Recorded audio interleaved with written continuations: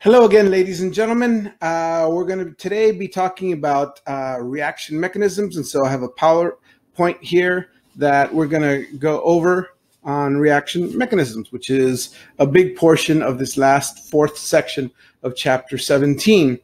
Good news, there's not a lot of problems to do, at least not mathematical problems. They're just kind of learning what a reaction mechanism is, how it plays a role in a chemical reaction, and the different parts of reaction mechanisms. And so your homework is going to be a lot of putting all that together. All right, so before I get started talking about reaction mechanism, I am going to take a step back. And that's because I think in the last PowerPoint that I did, or the last lesson I did really, it was more on the whiteboard. I got a little ahead of myself. Before we talked about differential rate laws, rate laws in general, I would talk to you about instantaneous rates. And the reason I did that is because I think you got to know what an instantaneous rate is before you start putting together rate laws. Now, you could do it without knowing it. But I mean, what a rate law gives you is an instantaneous rate. The R in the rate law, R, you have the equation R equals to K times the concentration of each reactant, and you figured out the power to that. So what that equation gives you is the instantaneous rate. So the first thing I did in that lesson was to talk about what an instantaneous rate was. Well, your book actually covers it in this fourth section. So in a sense, we've covered it already, and you'll get some questions for your homework on this, this part, but we've basically already talked about it. I did, though, want to point out something so that you can kind of see this. So right now here we have, this is the title slide to reaction mechanisms, but we're going to take a step back here. So this next slide right here basically is talking about instantaneous rates. And let me go ahead and point out a few things. So for a chemical reaction, you might get a graph that looks like this. The title of this is reaction progress, right? That means that as the chemical reaction progresses, what happens? And you're going to notice that the x-axis is time. So as time goes along, right, and you'll notice that the this x-axis is in seconds, and as you can see, it's blocked off in every interval of 20 seconds. And on the y-axis is reactant concentration. So one of the reactants, and they're not being specific here. If you had a chemical equation, you knew what the reactants were. They might tell you, chlorine concentration or nitrogen dioxide concentration, whatever you were looking at, they might put it on here. But it's very common to have a graph that looks like this. Now, what you'll notice is usually what happens is that the reactant concentration will start at a certain level here. It starts off at 0.6. And as the chemical reaction takes place, the concentration drops.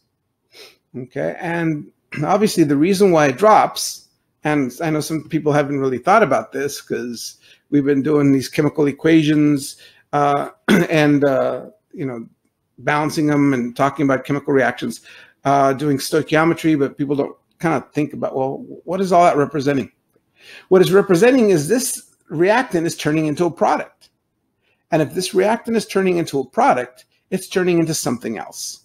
So as the concentration, as the reaction progresses, as time goes along while this reaction is happening, the concentration drops. And so as you can see, as you go from left to right on this graph, the concentration, this line right here, this blue line, is dropping.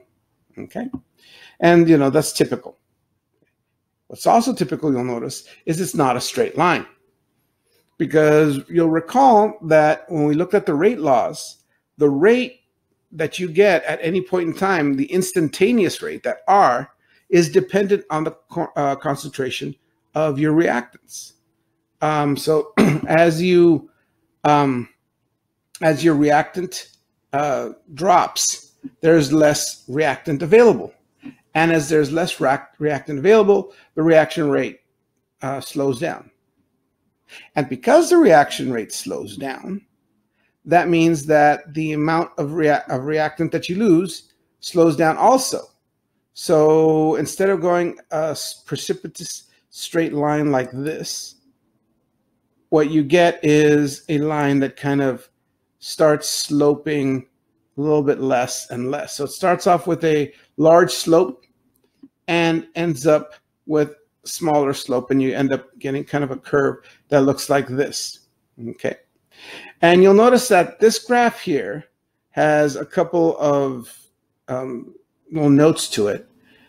So normally you wouldn't see this right here, this whole thing here where it says instantaneous rate at T1, instantaneous rate at T2. You just see the curve, the light blue curve that we see there. Okay. What I want to point out is that the instantaneous rate really can be taken at any point in time, by getting the slope of the tangent line to the curve. So you recall from geometry what a tangent is, and a tangent or tangent line is a line that only touches a curve or a circle at one point. Okay. And so this right here is a tangent line to our curve at this point. And this point right here is at T1, which is at 20 seconds. So after 20 seconds, we have a tangent line that will look like this. And so you'll recall that we said that earlier, the rate of a reaction, a reactant rate, is basically kind of like the slope of this type of curve, right? You have concentration on the y-axis, time on the x-axis. So if you have your graph and you pick 2 points on a curve, let's say I'll go ahead and pick here, these 2 points, and I connect those 2 points, that is going to be the average rate between 0.1 and 0.2. In this case, it would be the average rate between T1, which is 20 seconds, and T2, which is 100 seconds. Okay, so what you're calculating, and what you calculated in your problems before, is the slope of this line, really, right? Because what you got was the difference in concentrations, and you subtracted one concentration from the other. So whatever is 0.1 minus whatever is 0.42, let's say, and then you divide it by the difference in time, 100 divided by 20, and that gave you the average rate from one point to the other. Okay, so what these tangent lines are the same thing. Okay, just imagine 2 points right next to each other, maybe difference of 0.01 seconds. So you can barely see, from here to here is 20 seconds. So 0.01 second, you can barely see it. But let's say you pick 2 points on there, and then you made a line right through them, at 20 seconds and 20.01 seconds. And you put a line right through them. Well, this is the line you'd get, right? And it has a slope. The slope of this line right here is the rate between those 2 points. But since those 2 points are so close, it's really like almost instantaneous, right? Between 20 seconds and 20.01 seconds, it's almost instantaneous. So really the average of 2 points that are so close to each other that the time is almost instantaneous, that's basically an instantaneous rate right there. So that would be your instantaneous rate. That's how fast it's going. And if you plugged, if you had a rate law and you plugged the concentration here in, you would get this slope of the line, right? So whatever the concentration here of this reactant was and the concentration of the other reactant, at that point in time, you plug them in and you solve for R. The R would represent the slope of this line right here, right? It's the change in concentration of your substance divided by the change in time, but almost instantaneously. Same thing down here. A tangent line at a second point will give you the instantaneous rate at the second. And one thing I want you guys to notice is that the slope of this one is different than the slope of this one, because, well, at different points in time, you're going to have different slopes.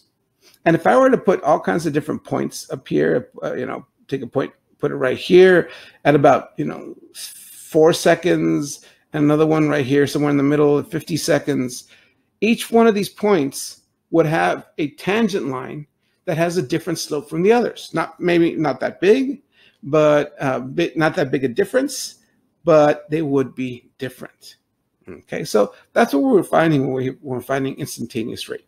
You're finding, basically the slope of the tangent point. By the way, what we just went over right now is like, I don't want to say half, but a good chunk of calculus. That's what you're looking for. In algebra, you learn how to figure out the slope of between 2 points that are usually pretty far apart from each other. When you learn calculus, one of the things you're going to learn is how to figure out the slope of at any point. And once again, the slope of a curve at any point is the same as the slope of its tangent line. Right? And that's what we're doing in calculus. We're just making the intervals so small between 2 points that you basically calculate a slope that occurs right at that point. Because if you have a first order equation, right, which basically just a straight line, y equals mx plus b, well, you get a straight line. Every point on that curve or that line has the same slope. But once you get to x squared functions, x cubed functions, now you've got all these dips and ups and downs. And so every point of that is going to have a different slope. And when you take calculus one day, you will go ahead and calculating these out. Now, the good news is for chemistry, you don't have to know calculus in order to figure this out, okay, and do this. You'll be fine. But I did want you to know kind of that what you're doing here is calculus. And you don't have to calculate these out. You basically use the rate law to do it, okay? All right, so enough about rate laws and taking a step back. Let's go ahead and continue on and go back to the whole idea of reaction mechanisms. All right, so reaction mechanisms. What are reaction mechanisms? Well, basically what reaction mechanisms are a set of steps that shows you how a chemical reaction takes place. Let's take a look at this chemical equation here, for example. This chemical equation right here says that we had nitrogen dioxide reacting with fluorine to form nitrogen dioxide fluoride, okay, NO2F. The question we have is, well, how does this reaction take place? Because, well, through your reading, you probably should have already read that when a chemical reaction takes place, it takes place because the molecules crash into each other. And, the more chemicals around, the more molecules around, the faster it'll occur. So that's why the increase in concentration speeds up the reaction rate. What we have not talked about, though, is how that takes place. All right. So here in this reaction, we actually have 3 reactant molecules, 2 substances. But if you look at this, we have NO2, and there's 2 of them. So 2 NO2s react with F2 to form our 2 product molecules. So the question begs, how does this take place? Do all 3 molecules, the 2 NO2s and the F2, crash into each other at the same time? Or is there a collision between the F and the NOs, and one of the NO2s first, and then a second one? Or do the 2 NO2s crash with each other first? Or does the F break apart first? There's all kinds of ways that this actually reaction can occur. It's very hard to get 3 things to collide with each other on their own. Sometimes that's the way things occur, but it's very hard. And usually when a chemical reaction depends on 3 molecules colliding with each other at exactly the same time, those chemical reactions tend to be pretty slow. Usually it's only 2 molecules or 2 substances or 2 types of particles reacting with each other. If it's a ion, for example, maybe the ion's part of it. Okay, so A reaction mechanism is going to tell us. And here what we have is our mechanism. So these are the next two steps. This basically says that one of the NO2 molecules crashes with the F2. When it crashes with the F2, it kicks out one of the Fs, forming one of our NO2Fs. And then it leaves an F by itself. Now, you'll recall that an F by itself has 7 valence electrons and is not happy with that. So it needs to find somebody to get together with. So this F gets together with another NO2, and when that NO2 gets now pulls that F, it forms a second NO2F. Okay? So this is 2 steps. The NO2 colliding with the F2, forming our first NO2F, then making this this ephemeral, this temporary F atom, and then that F atom goes ahead and attaches to another NO2 to form our second one. Now, if you go ahead and add these 2 steps together, we're going to call them elementary steps, and we'll talk about that in the next slide. You add these 2 equations together. There are 2 NO2s. All right, let me go ahead and get out here. There are 2 NO2s. There's an F2, and then there's an F atom on the left side. So if you look at both of the equations, everything that's on the left, if you put in one line, you have this. And then everything that's on the right, if you add those up, there's 2 NO2Fs and an F atom also. You'll notice, like we did earlier with our net ionic equations way back at the beginning of the semester, that both sides have an F atom. And so since there's an F atom on both sides, we can go ahead and cancel them out. And when we do, we end up with the equation that we will start off with, or at least that we were talking about. I mean, you know, we didn't start off with this equation. This was the equation, that chemical reaction that was occurring. We were proposed this mechanism that was made of 2 steps. And when you add up these steps, you should end up with your equation that you're looking for. Okay, so that just kind of shows us how it all the whole chemical reaction takes place.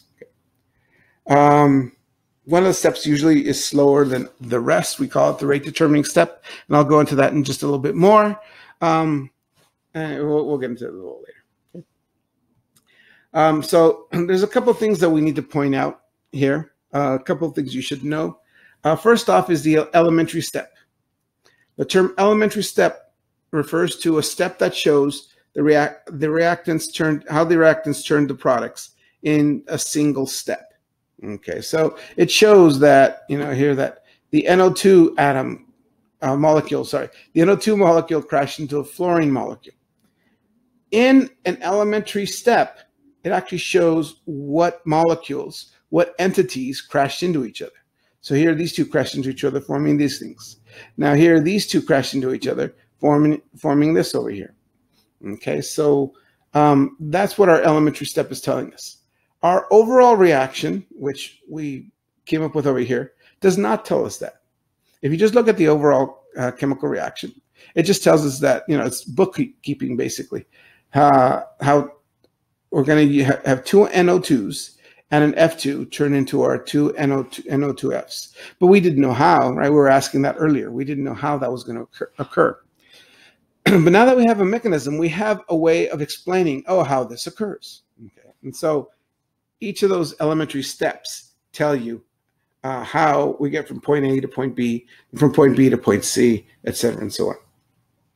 So that brings us to the second bullet point, reaction mechanism. The reaction mechanism is the whole series of elementary steps that show how the chemical reaction takes place. Right? So this right here, these 2 steps are the reaction mechanism for this overall reaction right here. Okay. The third term that we need to make sure that we know is the term intermediate. What is an intermediate? Here's your intermediate word here. An intermediate is a substance that is formed in one elementary step and then gets used up in a subsequent step. It does not show up in the net equation. So our intermediate here was fluorine atom, just the F here. Here we produced fluorine in step 1. And then that fluorine was used up in step 2. So eventually it got canceled out, and it does not appear in our overall equation. But it was a chemical species that existed at one point in time. A lot of these intermediates, not all of them, but a lot of them are things that don't have an octet. They are not, they're not stable substances. And that's why they react and go on, onto a subsequent step. And that's why they get used up. But they still exist, at least for a small amount of time, that it helps the reaction go ahead and take place. Okay, so know what an elementary step is, what a reaction mechanism is, and what an intermediate is. Okay. All right. Now let's get back to this whole rate determining step that I mentioned earlier. Once again, I noted from the mechanism that the first step of the two from the mechanism was the slow step. Okay. Turns out that the slow steps are usually much slower than the other steps. I mean, I'm talking about hundreds of thousands to millions to billions of times slower. So when, when one step is the slowest and is slowest by a lot versus other steps, well, basically the whole reaction is waiting for that step to take place. So once that step takes place, then the reaction can go ahead and proceed. It's kind of like, let's say you're going to go to Disneyland and you're going to get on, I don't know, Space Mountain. And the line for Space Mountain is 2 hours long. The whole ride is only 2 minutes long, right? So if your whole plan is to ride Space Mountain, there's 2 steps to it. There's waiting in line, and then there's actually riding the ride. What's going to determine how long the whole process takes? Well, it's how long the line how long the line is, right? And how fast it moves. So, we're going to call that the rate determining step. If the line is 1.5 hours long, then the whole process is going to take 1 hour and 32 minutes, right? And so that's what's determining how long it takes. If the line is only 10 minutes long, then the whole process will take 12 minutes, right? So that's what's going to be, that's what everybody's going to be waiting on, how long it takes to get in the line. Okay. This whole reaction is waiting for this first step to take place. Then everything else happens really fast. So that's your rate determining step. Okay. And since the rate of the rate determining step is the rate of the whole mechanism, and basically whatever the rate or rate law for this rate determining step is, that's your rate law for your overall reaction. If you don't know the mechanism, you have to figure it out like we did, where you have to do experiments and divide by experiment 3 over experiment 2, like on the last assignment. So if you don't know the mechanism, or you don't know which one's the rate determining step, you have to do that. But if you know the rate determining step, you're like, oh, okay, well, whatever the rate law is for this one, that's our rate determining step. And so here I can say, for this chemical equation, my rate law is R equals to K times the concentration of NO2 times the concentration of F2, both to the first power. Now, how do I know that, even though there's a 2 in front of the NO2 here? Because this is the rate law I would get by looking at this first step over here. This is my rate determining step, right? The first step. So really what I'm going to do is I'm just going to go R equals 2. And since there's only one NO2 involved in here, then I'm just going to put NO2 to the first. And if there's only one F2 involved in this rate determining step, this first step right here, I'm going to put it as concentration of F2 to the first. Both of these are going to be to the first because the coefficients are 1 here. Remember, this only can be used, this process can only be used for a elementary step, not the overall reaction. Okay. All right, so that's a whole bunch of stuff on reaction mechanisms. How fast a reaction takes place has a lot to do with that, with the mechanism and what intermediates, or as they call it in your book, activated complexes, you may have. We introduced you in chapter 16 to energy diagrams, right? So in this energy diagram right here, we have on the left-hand side, we have NO2s and F2s, right? How much enthalpy this would have. And then the product, NO2F, how much enthalpy this would have. And if you recall, since the products here have less energy than the reactants or this enthalpy, this is an exothermic reaction. Okay, that's fine. But it has nothing to do with how fast the reaction is going to take place. Exothermic, endothermic has no effect on how fast this reaction takes place. Excuse me. What does have an effect is how tall this little hill is. The top of the hill here is the energy for the intermediate, or maybe sometimes it's called an activated complex, where the NO2 and the F are attached to each other to kick out the to produce that intermediate. This, remember, is an energy diagram. So the higher you are in here, the more energy it takes to get to that point. The higher this hill is, the less number of molecules that can get over it at a specific temperature. And in order for NO2 and F2 to turn into NO2F, they have to have enough energy to get over this hill. The higher the hill, the harder it is to get over it, and the less particles that get over it at any point in time. Now, some particles at first may not have any, but then they get kicked around a bit. Later on, they have more energy because they've been kicked around, and they make it later on. But the higher this is, at any point in time, the less number of reactants get over the hill. The lower it is, the more of them can make it over, right? So you don't need as much energy, so it's easier to get over. So a smaller activation energy, and that's what this E subscript A stands for. E is for energy, A subscript is activation. So this is your activation energy. The smaller this hill, the faster the reaction. The taller it is, the slower the reaction. Okay, we kind of did that in a chemical, in a sense, in a lab we did earlier in the year. You'll recall that we were burning magnesium. We get that bright flash from the magnesium. So think of, remember, there was magnesium reacted with O2, and it formed magnesium oxide.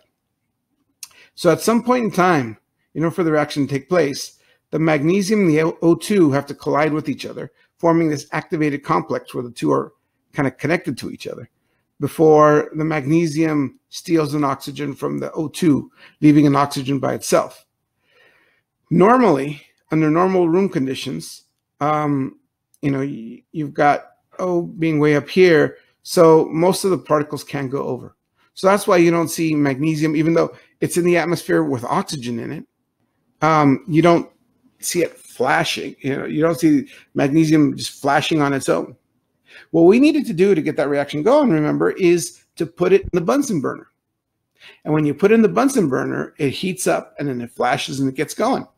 What you're doing is you're giving it the activation energy to get over the hump.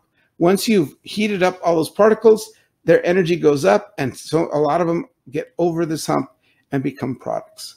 Right? So that's why you don't have to worry about holding the piece of magnesium. Even though it's in the air with oxygen, you don't have to worry about walking around with magnesium and it's going to flash in your hand automatically.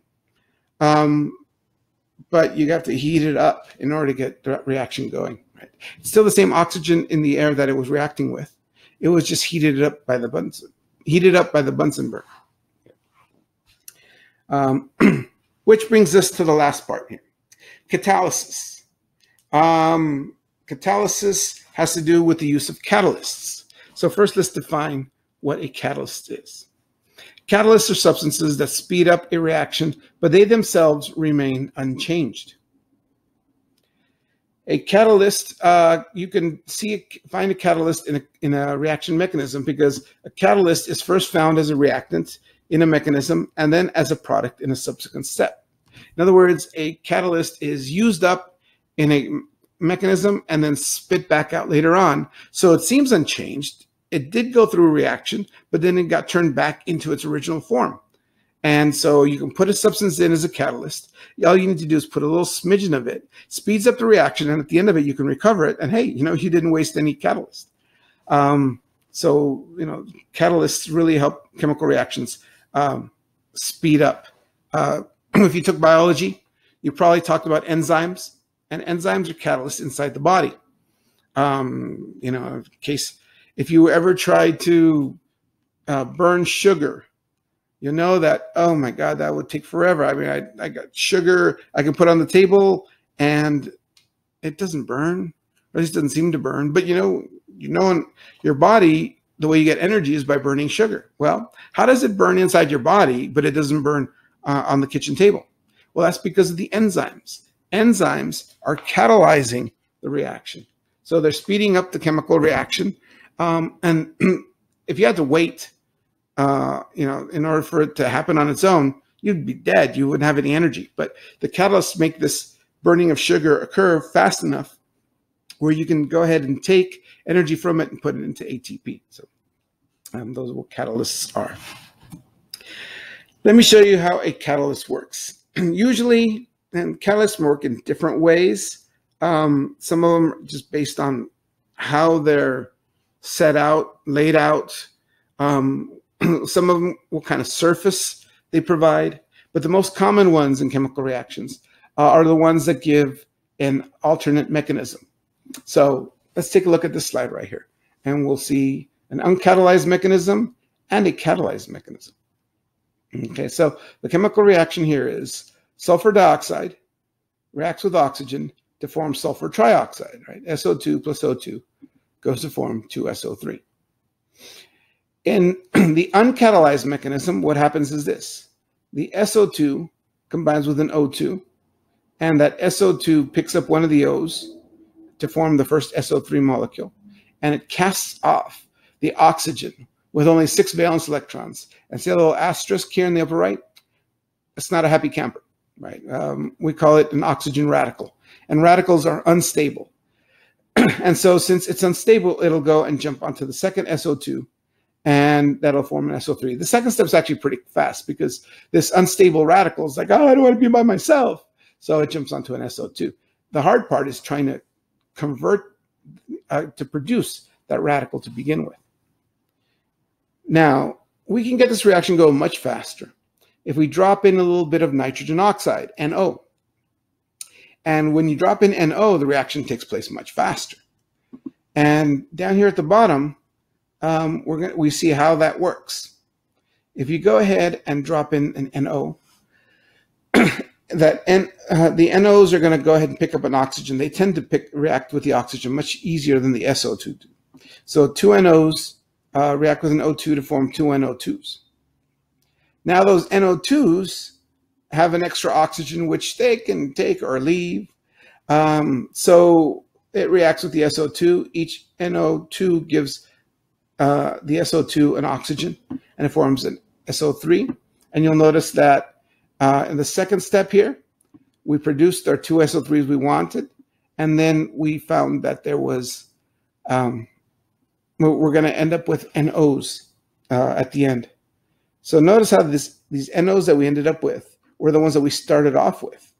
Okay, so a lot of times people look at this mechanism and go, wait, isn't that an intermediate? And it's very confusing for some people because they know that, hey, look, we have NO on both sides, we can cancel it out. And that is true. Catalysts you can cancel out just like intermediates. But the big difference between a catalyst and an intermediate is that a catalyst first is a reactant. You put it in there, right? It didn't come from anywhere. A intermediate was formed by one of the elementary steps. Well, this NO wasn't formed by any elementary step. You put it in there. And then it got spit back out at the end. And when it gets produced or spit back out at the end, then you can go ahead and say, okay, I'll take my NO and go home again. Okay. Now, both of these mechanisms are 2-step mechanisms. So just by looking at them, you go, well, which one's better? Which one's faster? Why would the second one be faster than the first? And just by looking at the mechanisms, it's not going to tell you. So what really tells you is one of the energy diagrams. So if I were to go ahead and take these mechanisms and make an energy diagram for them, you'll see what the difference is. Okay, so in both cases, since they're the same reaction, just one of them is catalyzed, the other one isn't, they have SO2 and O2 as reactants, and they have SO3 as products. The uncatalyzed reaction, remember we had to produce an O radical oxygen. So that's way up here, right? This big hump over here represents the activation energy of the uncatalyzed reaction, because it takes a lot of energy to make this oxygen radical. So you have to get the energy all the way up here. And this big old arrow right here, double-headed arrow on the left here, represents the activation energy of the uncatalyzed mechanism. In other words, the activation energy when oxygen atoms are your intermediate, or the activated complex. The activated complex is just when you're making that, but they're all stuck together right before they separate. For the second one, the intermediate is NO2, and NO2 is a much more stable substance than oxygen. So the top of the hill for the activation energy is much lower. Okay, so this would be the hill for the second mechanism.